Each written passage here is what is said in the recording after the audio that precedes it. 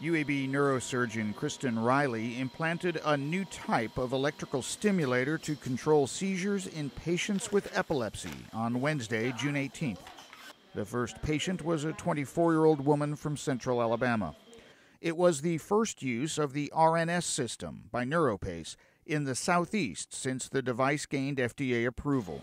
RNS stands for responsive neurostimulation. It's designed to record patients' specific brain activity, to recognize patterns in their brain activity, recognize patterns that are associated with seizures, and deliver stimulation in order to help modulate and control their seizures. The generator, about the size of a flash drive, is implanted in a patient's skull. Electrodes are placed at the locations in a patient's brain known to cause seizures. They record brain activity and deliver a burst of electrical stimulation when that activity indicates an impending seizure. This is not a treatment that will cure epilepsy.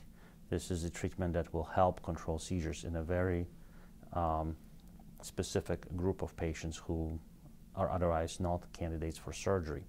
I don't expect too many patients to become seizure-free, but if we can decrease their seizures by even half, it can make huge improvements in their lives. RNS is for a relatively small group of epilepsy patients for whom other treatments are ineffective. This device is specifically aimed for our most challenging patients, those patients who have refractory epilepsy, who unfortunately have not been able to have their seizures controlled with medication, nor are they candidates for surgery to resect or actually cut out the area of seizure focus. RNS won't stop seizures immediately. It takes time for the patterns of brain activity that lead to seizures to be recognized and the device programmed to respond. There is good clinical data from the research studies that many patients will respond and have significant reduction in their seizures, but very few patients become completely controlled, at least in the beginning.